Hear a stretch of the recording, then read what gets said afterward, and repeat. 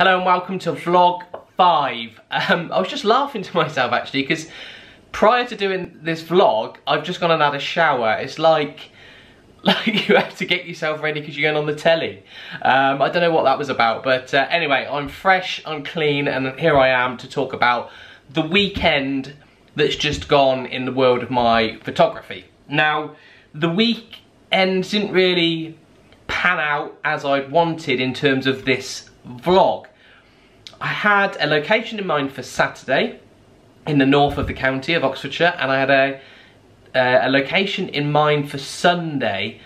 Both were kind of one of those trips where you think, I'm hoping I'll get some good photos, but really I just want to go and explore the location and find out a bit more about it. So I had a fairly free weekend, I had my 2 locations in mind, and off I went. The challenges I had were really around the creation of the vlog, because on my Canon, which is this camera, I didn't have the right focus set up. So what you'll see is that in a number of the clips that I show, I'm talking at sort of this angle and this area is in focus, whereas now I've got it correct, and as I've moved here it's kept me in focus. So we live and learn, right? And that was a bit of a balls up. But anyway, what I can do is I can talk to you about my 2 locations that I went to, I can show you the photos that I took, what I learnt along the way, and I think that would be more than enough for this this vlog. So, right, let's go back to Saturday. I was in a small village of Broughton in North Oxfordshire, and there's a castle in Broughton, and I didn't know that until about a week ago, so I thought, hey, everyone loves a castle, let's go exploring, and that's where the vlog picks up. So, that is Broughton Castle, and although it's kind of grey, it's very grey. It doesn't get any greyer than today. I was kind of hoping that I'd get some nice reflection maybe, because I knew this moat existed here, and as you can see already, there is. So I've just managed to get a couple of shots. I went low between these grates, and then I've got my tripod a little bit higher and just aimed across the water. So, you know, the clouds aren't doing too much in terms of creating any nice light, but with the reflection, it's potential for a decent photo.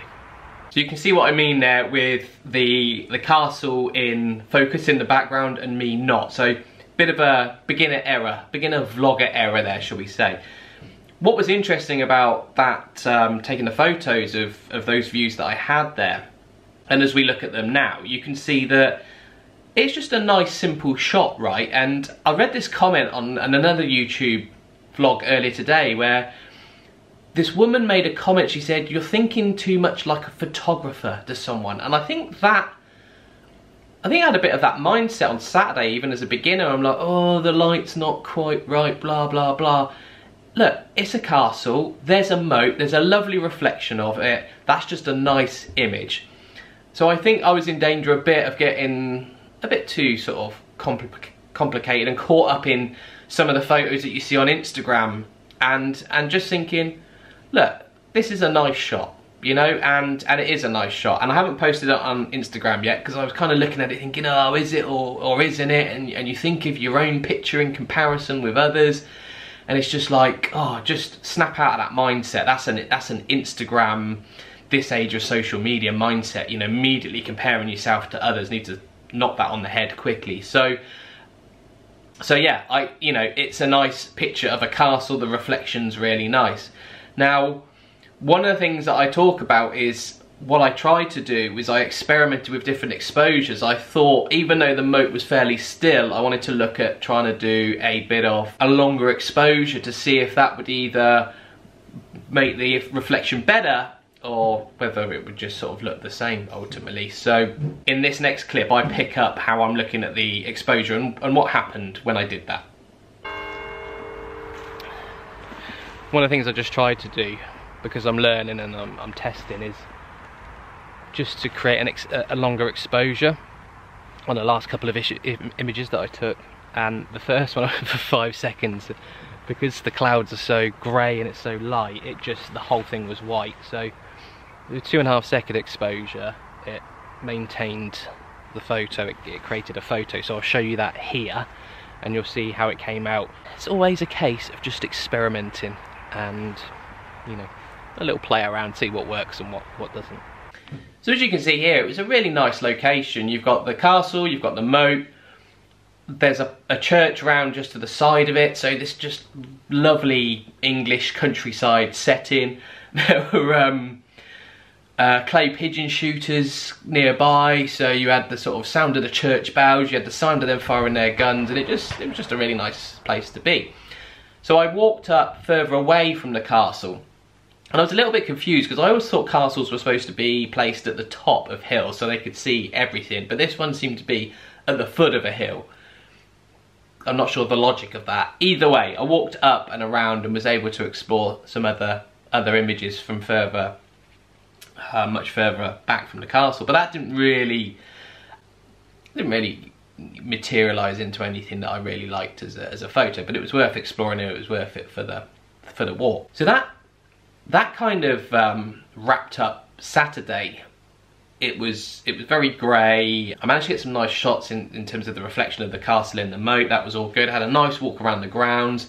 Somewhere that I'd definitely be revisiting, and that's Broughton Castle in the north of Oxfordshire. It's a bit strange because I drive from Oxfordshire through Northamptonshire and then back into Oxfordshire to get to Broughton, but it's only sort of half an hour away. So definitely a place for me to go back and see in the summer. I'm sure it'd be very pretty. Now, on Sunday, I went up just past Junction 6 on the M40. You've got a place called Aston Rowan Nature Reserve, and I drive through this neck of the woods, and I knew I wanted to go up and get a picture. So I'm going to show you the kind of beginner bit of video footage I took. It was the only bit of video footage I took up there actually, but you'll see where I was, and then I'll show you some of the photos that I took.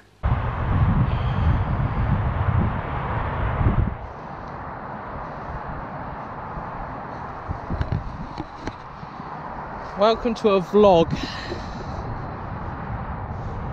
that wasn't planned. I wanted to explore this location for that reason. That's why. And I knew there'd be good views because I drive down here every single day for my commute to Bicester, which is over there somewhere.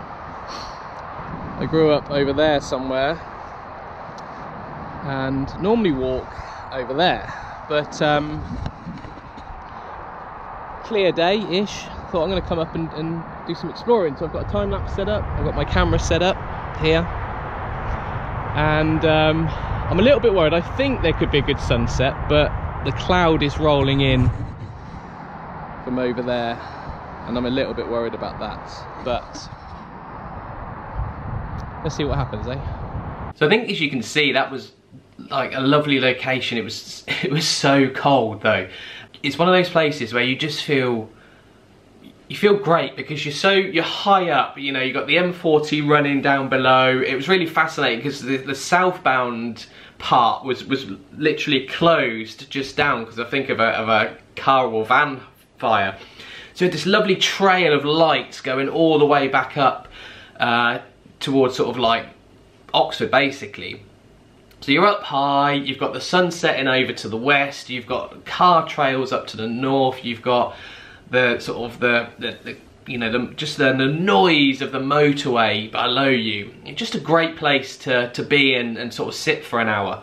So I had my time lapse going as you saw. I had some photos, but unfortunately that cloud just moved in, and I think cloud often makes the sunset, doesn't it? Because you know you do get that light, especially those moments when the sun just drops below the horizon, so it's sort of like angled up under the cloud. You get this wonderful light, but it was so thick after it rolled in that really, apart from this very thin sort of red line in the distance, there really wasn't much. And I think actually sunsets and sunrises can be quite difficult to photograph anyway, so I think it's a skill. It really is a skill getting them right. Never mind, I really like the time lapse. I like just being up there for an hour.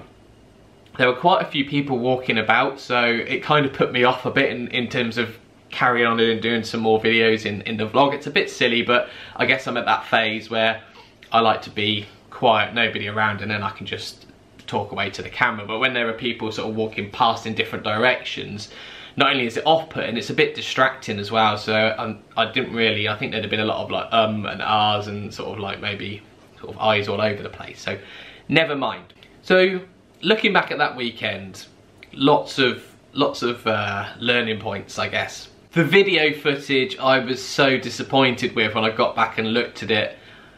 I thought, how on earth can you record a footage for a vlog and not have you in focus? And that wouldn't matter so much if it had been me in focus, out of focus for just a little bit, but for every single clip, it's a bit of a problem. But you know, I've learned from that, so let's not dwell on it too much, really. And you know, the photos at Broughton Castle were cool. It was a good place to visit. It's a place that, you know, I expect I'll go back to. It looks amazing in the summer with all the greenery on the trees, and there were just tons of really ancient trees there, just fascinating. So that'll be a location to go back to. I'm glad I explored that. I got a couple of nice pictures. I had a walk there for, like, you know, I was there for an hour and a half, 2 hours, so that was good. On Sunday, hopes of a sunset, a new location. I've never walked up to that area before, even though it's kind of right on the doorstep. So nice to go up there for the first time, nice to watch that little bit of a sunset and just take in, as I say, the hustle and bustle of the M40. There's a nice contrast between, you know, the busyness of the M40 and then you're just on this quiet hill, and then in the distance there are, you know, there's just quiet fields and a real sort of contrast there, as I said. So that was a nice location, couple of nice shots. Loved the shots. Actually, a couple of the shots I got on my mobile phone were better than the ones I got on my DSLR, but I think that might be the case for Saturday as well. It's kind of a bit frustrating when that happens, but never mind. So yeah, just an interesting weekend. Nice to get out, couple of walks, few photos, learnt a bit about vlogging and you know, photography in amongst that as well. So all good, all good. And I think not overcomplicating this whole, you know, learning about photography. I think that's my real key takeaway message for this vlog. Having done a bit of social media sort of management and now using it for photography, I definitely see how people get affected by social media. You know, I have taken up photography, so naturally I'm following lots of photographers, some who are way more advanced than I am and probably ever will be. So you suddenly start to look at their photos and you look at your photos, and you quite feel, you feel like your images are bad. But actually what I want to do is stay true to myself and say, if I like that picture, it's being posted. And that's the way I've operated, because I want people to follow me who like the same things I do, basically. So if I like it, I'm going to post it. I'm not going to overthink about whether it's the best image or whether it compares with others. I'm just gonna nip that in the bud. And it's the same for this vlog. I can look at people who have been vlogging for 2 years, 3 years and compare myself with them, but actually I'm on vlog 5, so I'm not gonna worry too much. My point of this vlog is to show what I've been up to, what I've learned, and just have fun, really. So that's my key message to anyone who's in a similar situation as I am with those things at the moment. Let's just share and do things we enjoy doing. Thank you again for watching. Please give it a thumbs up or subscribe if you haven't already. And until next time, bye-bye.